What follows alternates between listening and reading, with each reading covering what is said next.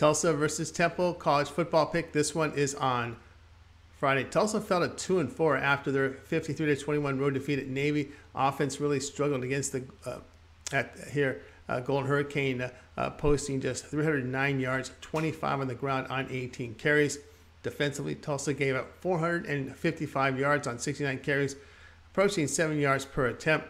Davis Brin completed 64% of his passes with 2 touchdowns, 2 picks, 9.2 yards per attempt.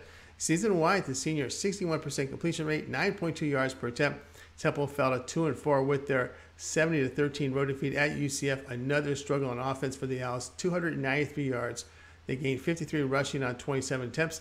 Temple's defense really struggled to give up 738 yards, 7.5 yards per rush, 433 through the air on 28 passes. Quarterback E.J. Warner, 55% completions in the loss. Season low, 5.4 yards per attempt on the year. Warner, 56% completion rate, 6 touchdowns, 6 picks, 6.8 yards per attempt. Owls running for only 2.6 yards a carry, so really no threat to exploit the Golden Hurricane in that area. Brin and the passing game will be too much to overcome for Temple. Play here will be Tulsa at -13.